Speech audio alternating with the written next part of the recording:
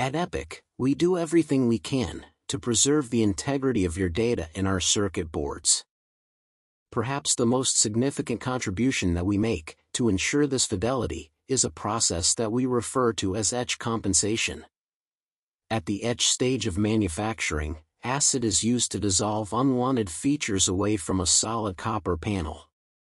Our state-of-the-art laser printers can photo-develop stencil-like reservoirs that allow us to transform two-dimensional artworks into highly sophisticated copper patterns. However, this method has a drawback that cannot be ignored.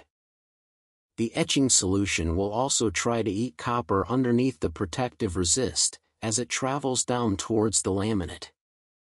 As a result, the final copper pattern below the resist will shrink and slope based on how much time it spends in contact with the solution. Our engineers use empirical data and calculus to determine an appropriate increase to the dry film area. This will effectively compensate for the copper lost during the etching process. Powerful automated design tools, partnered with complex programming, allow for fast and accurate restructuring of the data. However, when this automation cannot be performed safely, our engineer must interact and find a way to preserve the data manually. In this fictitious example, the features highlighted in blue are traces that our design rules have excluded from etch comp, since doing so would render the board unable to be manufactured reliably. With a quick analysis of the compensated data, it becomes evident that failing to compensate these lines is not a reliable option either. In fact, even a slight miscalculation in the etch time during production could result in the traces being etched away completely, until only the purple features remain.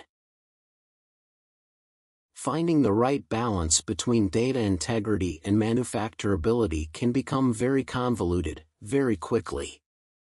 In this case, the engineer begins by resizing a set of parallel traces, commonly referred to as a bus. The spacing issue encountered by the automation presents itself right away. Take note of a similar bus in this photograph.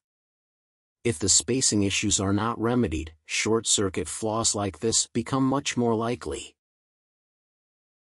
The engineer will first attempt to preserve data integrity by resolving spacing issues without altering other features.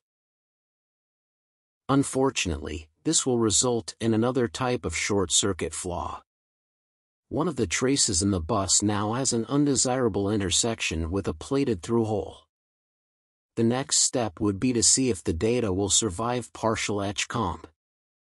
But as we realized earlier, and as depicted by the darkened lines in this photo, the resulting traces will likely be too thin to carry current reliably.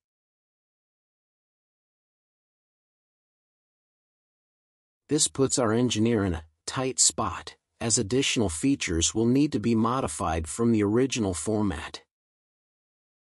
For this reason, we try to make our clients aware of typical spacing guidelines to consider when preparing their data for etch compensation.